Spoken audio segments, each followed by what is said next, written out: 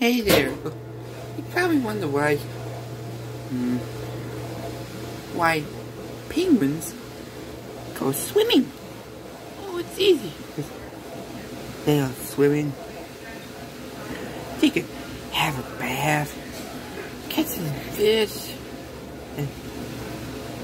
and now penguins are predators and run around or swim around and hurry to run back to their home because they're afraid of leopard seals.